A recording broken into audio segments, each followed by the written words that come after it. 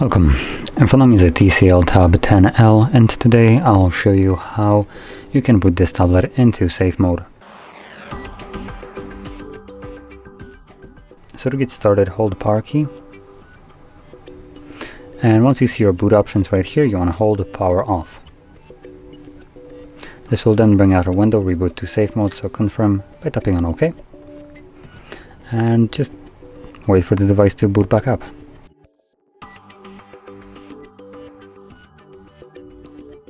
And as you can see, now that the device is back on, we are in safe mode, so you can see it right over here. Now in this mode, only the pre-installed applications, and also not even all of them, will function normally. You can see that some of the applications that are on the home screen already don't work, so Facebook, news and video are completely disabled. And I can tell you that because they are semi-transparent and gray in color. So yeah. Now in this mode you can troubleshoot your phone, so, or not phone but tablet, so if you have some kind of problems, that's basically where you can solve them, hopefully, assuming they are strictly software related. If they're hardware related, obviously safe mode will not do anything for you. Now once you're done with this mode and you want to go back to the normal one so you can use all your installed apps, just hold the power key once more and select restart.